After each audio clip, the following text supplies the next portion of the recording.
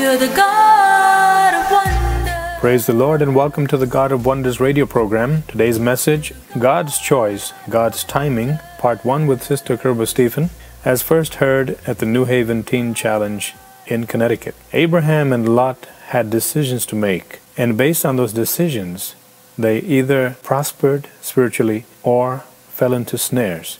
We trust that this study will help you to live a godly life. Let's listen. Genesis 13, Amen. 8 to 18. So Abraham said to Lot, let's not have any quarreling between you and me. Now, who's Abraham and who's Lot? Abraham is a man, Lot is another man. But they're both relatives. When we read the next few verses, we're going to see they're both related. And they both have a lot of property. They're both traveling from one place to another. And Abraham has a lot of cattle. Lot has a lot of cattle. Abraham calls Lot, his relative, and he says, you know what? We are both related. Why do our people have fights between each other? Let's not have any more quarrel. So we're going to separate. If we are living at a little bit of, distance, then we won't have trouble. You'll have enough room, I'll have enough room. So that's what we see, 8 to 18. I'm going to read it again. So Abraham said to Lot, let's not have any quarreling between you and me, or between your herders and mine, for we are close relatives. Verse 9. Is not the whole land before you? Let's part company. If you go to the left, I'll go to the right. If you go to the right, I'll go to the left. Now verse 10. Lot looked around and saw that the whole plain of the Jordan toward Zoar was well watered, like the garden of the Lord, like the land of Egypt. This was before the Lord destroyed Sodom and Gomorrah. So Lot chose for himself the whole plain of the Jordan and set out toward the east. The two men parted company. Abraham lived in the land of Canaan, while Lot lived among the cities of the plain and pitched his tent near Sodom. Now the people of the Sodom were very wicked and were sinning greatly against the Lord. But I want to stop here and just give you an overview over here, what was happening. They both parted ways, but Lot was given a choice. Abraham says, Lot, pick whatever you want to pick, whatever land. You see the whole place in front of you, choose one side. So Lot, he's just looking and he's saying, okay, I'm looking all over, and I think that place over there looks really green, looks really wealthy, so I'm going to go over there. So he moves over there, and we see over here what place it is. It's not a good place. It's a bad place. You see, verse 13 says, now the people of Sodom were wicked and were sinning greatly against the Lord. So Lot, the choice that Lot made him land in the company of sinners, where people were really bad, but on the outside it looked like really nice, really, really glamorous, comfortable. Whatever he thought would make him feel comfortable, that place called Sodom and Gomorrah looked really nice. So he made the choice, he goes there. But on the contrary, what is Abraham doing? Now Abraham didn't move an inch. He's waiting. He stayed where he was. Now we're going to read verse 14. The Lord said to Abraham, after Lot had parted from him, look around from where you are, to the north and south, to the east and west. All the land you see I will give to you and your offspring forever. I will make your offspring like the dust of the earth, so that if anyone could count the dust, then your offspring could be counted. Go walk through the length and breadth of the land, for I am giving it to you. So Abraham waited. He waited until God would show him where he had to go. He didn't make a choice like Lot did. Did Lot consult God which direction he had to take? No. He just thought in his human mind, okay, this place looks good, so I'm going to go there. Abraham didn't do that. Abraham just stayed where he was until God saw Lot make the choice, and the Lord came to Abraham and said, Abraham, you waited for me, right? You waited for me, so look what I'm going to do. I'm going to give you not just one portion. Walk to the north, to the south. He's saying, like, just look every way you look. I'm going to give that place to you. And God blessed Abraham because he waited on God. So today morning, one thing that we are learning that's very important is waiting on God. We should know, before we are learning to wait on God, we should know, a lot of us would have made choices like how Lot did before. right? We saw certain things. Maybe we grew up with things that we didn't have. Or maybe we had and we thought, oh, this looks better, like how Lot did. Lot made his choice based on what he saw until he really went there, right? He didn't know. But when he went there, what happened is what we're going to see next. Quickly, I'm going to run through the verses and then we're going to speak like a couple of points what the Lord wants to address, because God knows each one of our hearts. And God's word is very, very apt. It can be the same passage, but it will speak to you, it will speak to you, it will speak to you, it will speak to you, it will speak to you, exactly according to your situation. So we're going to continue reading from verse 18. So Abraham went to live near the great trees of Mamre at Hebron, and where he pitched his tents. There he built an altar to the Lord. So Abraham, he's doing what God showed him. He's worshiping God. You don't see anything like that written about Lot. Lot was comfortable. Modern days we can say he got his money, he got his car, he got his house, he got whatever he wanted to get. And he's comfortable where he is. Abraham was not like that. Abraham was depending on God. He waited on God.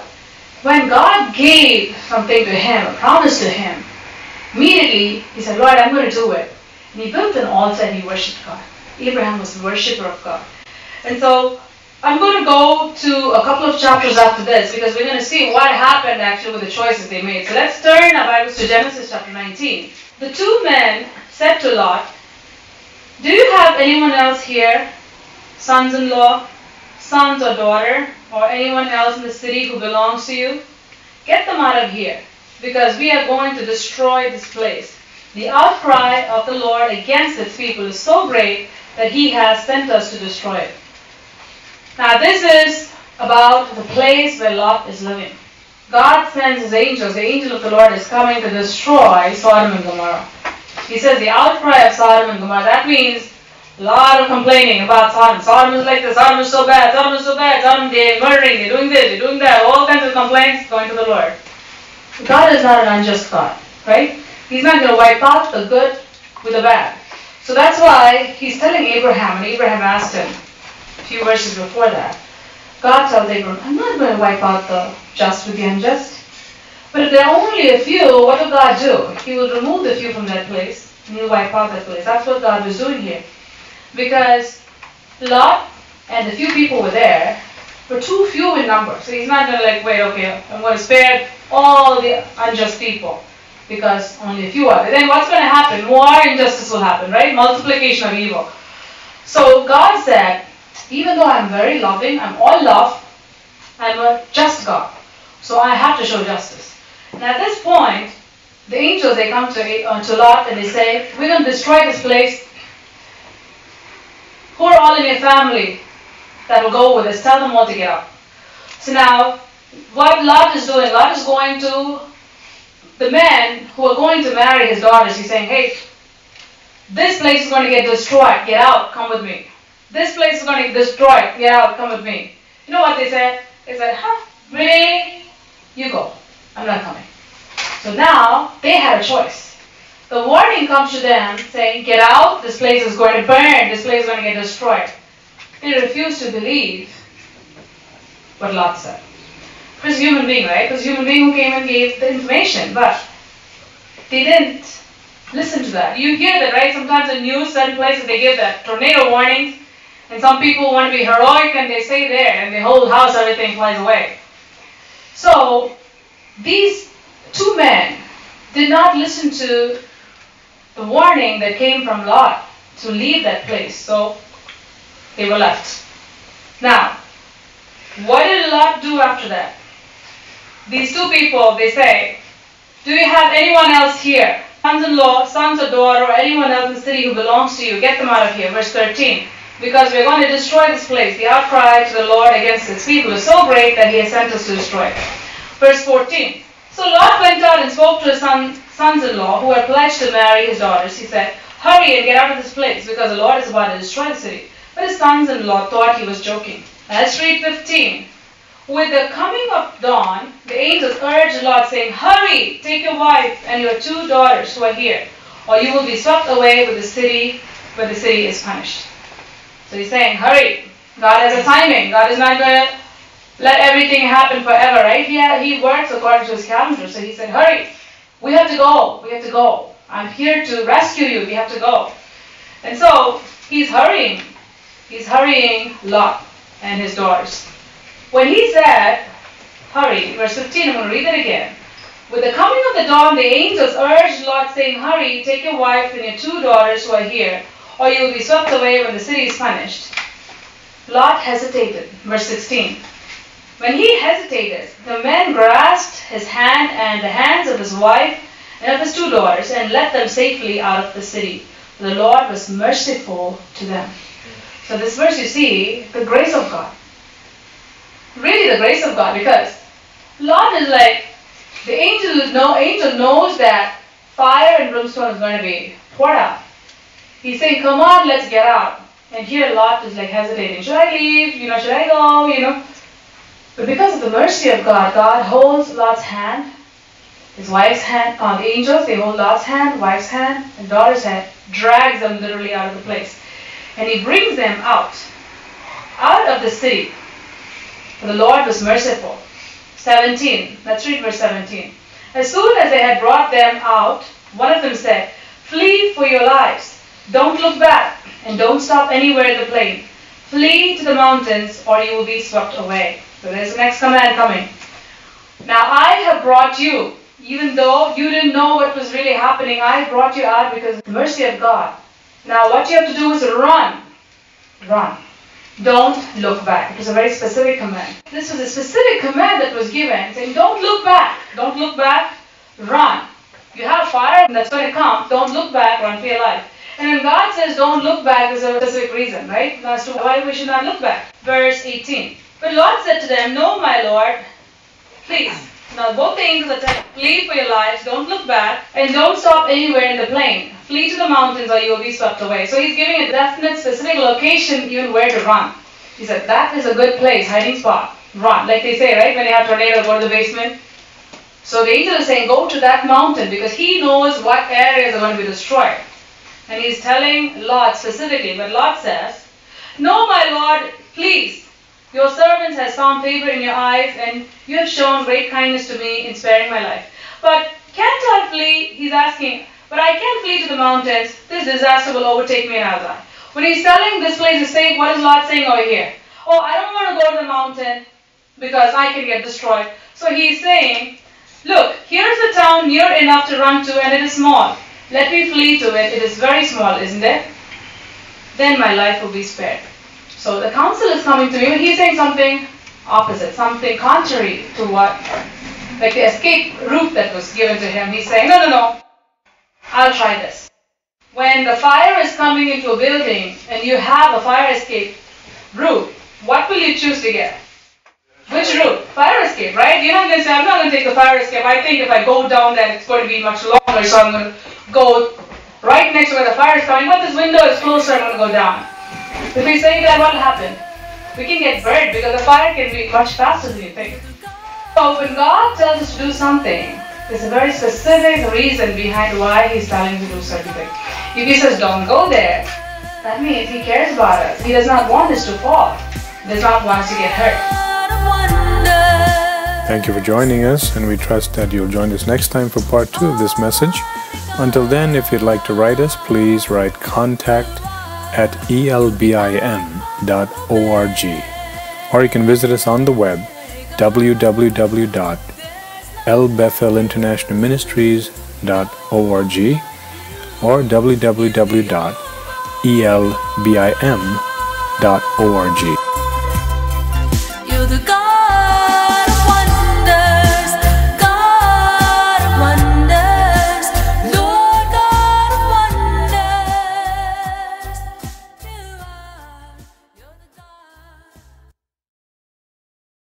You're the God of wonders. Praise the Lord and welcome to the God of Wonders radio program. God gives all of us chances to follow His will. May we make the right choice and stay in the place that God has ordained for us for the amount of time that He wants us to be there. Let's find how to follow God's will as we hear the second part and conclusion of the message, first heard at the Teen Challenge in New Haven, Connecticut by Kiruba Stephen on God's choice, God's timing. Let's listen. So when God tells us to do something, there's a very specific reason behind why He's telling us to do certain things. If He says don't go there, that means He cares about us. He does not want us to fall. He does not want us to get hurt. Now Lot, he thinks he knows much more than the godly counsel that is coming through the angel. And so he says, Lord, let me go, to this closest town. But the angel of God, he's being merciful again. He's sparing that town because he's going over there. He said, okay, go. He said, flee there quickly because I cannot do until you reach there. And he spared that town. He said, I will not overthrow the town you speak of. Flee there quickly. By the time Lot reached Zoar, the sun had risen over the land. Then the Lord rained down burning sulfur on Sodom and Gomorrah. From the Lord are the heavens. Thus he overthrew those cities and the entire plain, destroyed all those living in the cities and also the vegetation in the land. But Lot's wife looked back and she became a pillar of salt. She became a pillar of salt. Disobedience will always cost. Always cost. Anytime we disobey, it always cost us. Sometimes it can cost us everything. So we have to be very careful. When God tells us to do something, we do it. Do it wholeheartedly. And there's beautiful reward. Like look what happened to Abraham, right? He didn't have to go through any of this headache. He lived in a place where God wanted him to be, and his whole family was blessed. Now, Lot's family, he lost his wife, gone. And he's going now with his 2 daughters. But even then, he didn't have that sense to think, okay, God has sent these angels to rescue me. Why don't I just listen to him and go to that mountain? Why do I have to choose some other city again? Make the same mistake, but he did the mistake twice. So, in our lives, how does this apply? In our lives, a lot of times we have made bad choices. We made choices like Lot did. We said, okay, this looks good, I'm going to go this way. But then what happens? God, by His grace, He sends an angel.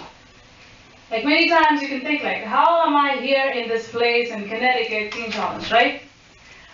But we have to realize in some human form, some way, God has sent an angel to bring you here to this place.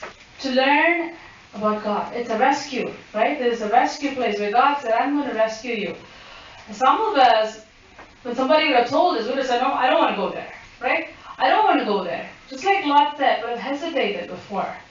But because God, in His mercy, He caught your hands and He brought you here. And God has put you in this place. That's the mercy of God. When we didn't deserve, when we made a wrong choice, when we chose our own path and went to a place where we shouldn't have gone, and we got comfortable until we knew we were going to be completely destroyed. And God gives a wake-up call. He says, you are going to be destroyed. Get out of where you are. Get out of where you're sitting. And God sends an angel. The angel might have not been white and dressed with, with wings or whatever. No. Some means God came to you. He sent you somebody like an angel to say, go to this place. Get your refuge here. Away from destruction. Because Satan wanted to destroy your life completely, make you to nothing. But God, in His mercy, in His grace, He said, I'm sending an angel. God didn't have to do that, right? When you think about it, does God have to do that? Does He owe us anything? No. Whatever was looming on us is the wrath of God. But God said, I love you. And I have favor on you. And I have grace. The abundant grace of God. God said, I'm going to hold you by my hand. I don't think this place is really good. I've heard negative things about it. I don't think, maybe I went to some other place. It didn't do anything. I don't think this is going to do any good. All kinds of things you could have had in your heart, or the thoughts you could have had in your heart. You know what? Just like God did for Lot. There was somebody in your life God used instrumental, dragged you by your hand and said, you have to go. God used that in your life. God used that in your life and God brought you here. That's the law of God. And what God wants to speak to you today is, the place where God brings you here, stay. A lot of times we can say, Lord, you're telling me to escape from here. You're telling me to go to a mountain. I don't know how that mountain is going to be. I'll just stay right here. For 6 months in the program, 1 year, Lord, maybe 3 months. I feel I have recovered enough I think I can be on my own. 6 months is too long, and I feel very lonely, and I want to get out. Remember that. That'll be a snare for you. It's not going to be a blessing for you. Because the place that God has for you is your protection. It's a protection to strengthen you. You know how you have chicken? When they lay their eggs, they incubate it for 21 days. 21 days, the chicken has to sit on the egg. Every day it'll sit on it. You'll see it sitting. Day number 2, day number 3, day number 4. We did that in our school. And, for the kids in our school, we had the incubator and we had the eggs. And we did the same thing. Incubator is an artificial thing, right? But same thing that happens, it needs that kind of a temperature.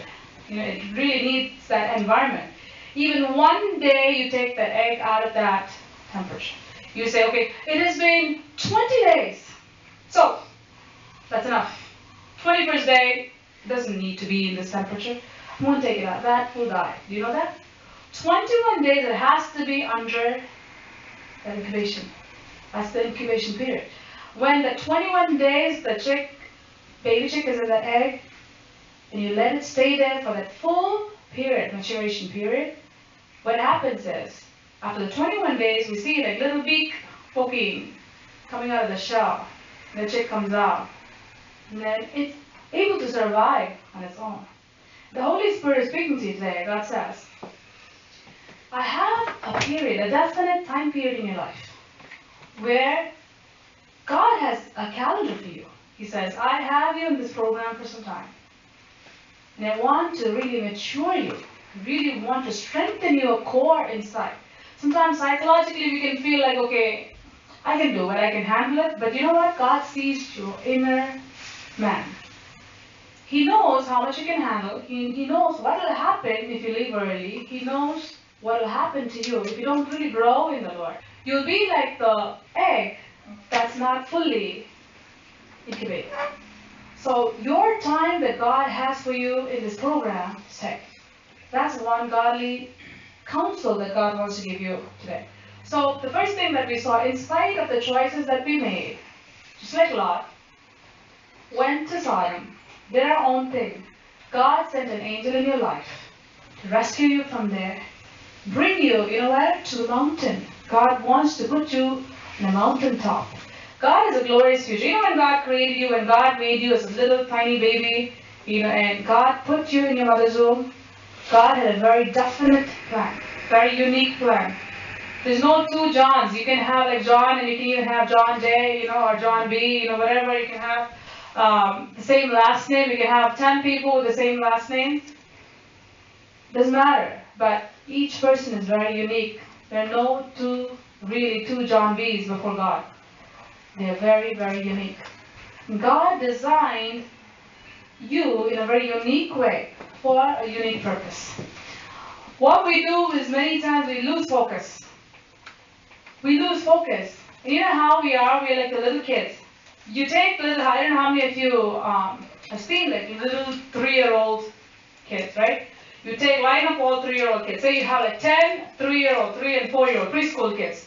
You line them up and you put them track 1, track 2, track 3, track 4. Like I have 10 kids lined up. You have 10 tracks. You're going to tell them, you're going to stand here, you're going to stand here, you make them all stand. And then you're going to say, I'm going to say ready, step, go. When I say that, you're all going to run and you all have to run in your tracks. Do you think they're all running their tracks? Do you think so? No. The moment you say ready, set, go, they'll all be going in a different direction. And if they see their mom is standing there, or somebody standing there, they'll forget about the track and they'll run right to that. We were all like that. We grew up, when we did different things, we were all like that. God had a track for us, with a crown at the end, with a very specific purpose, with a specific plan. Stage 1, stage 2, stage 3, stage 4, stage 5, stage 6. God had a very specific plan.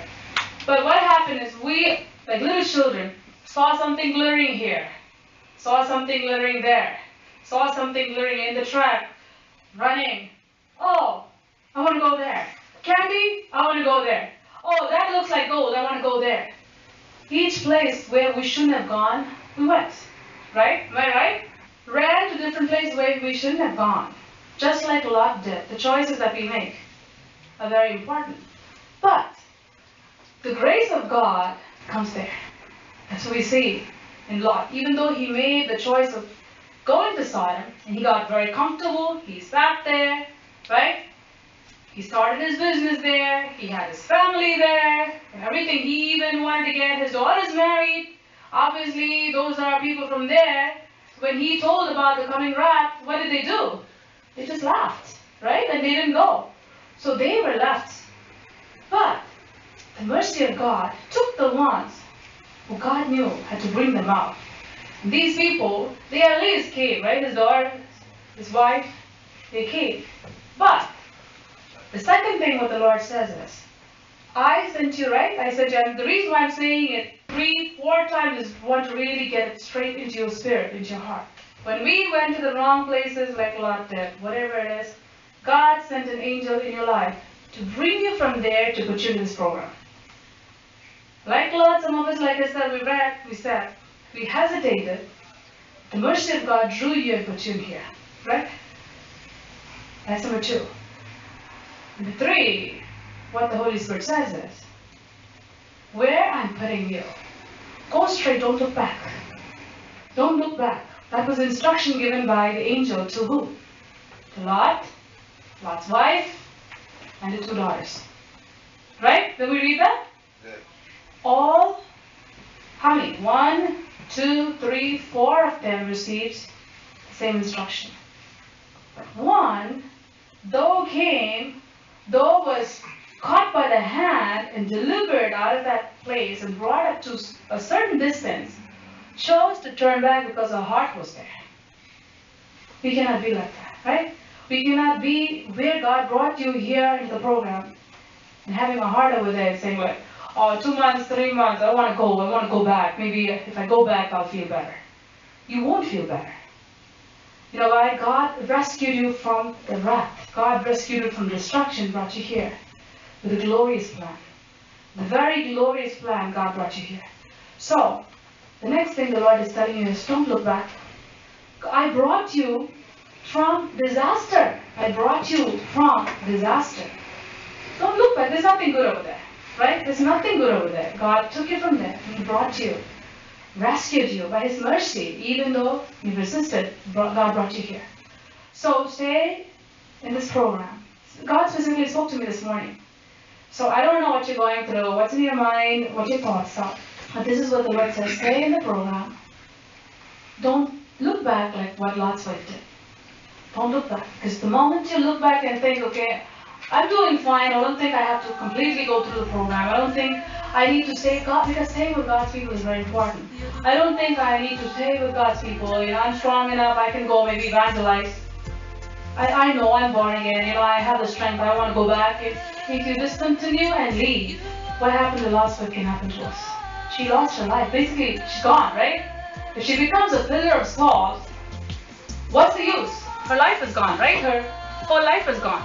Dear listening friend, although the message was directed primarily toward those in the recovery work at Teen Challenge in the Bible program, we trust that the Lord has spoken to you. May we always be in the place where the Lord wants us to be, not our will, but His will be done, and thus secure blessings for eternity. To write us, please write contact@elbim.org, or you can visit us on the web, www.elbim.org.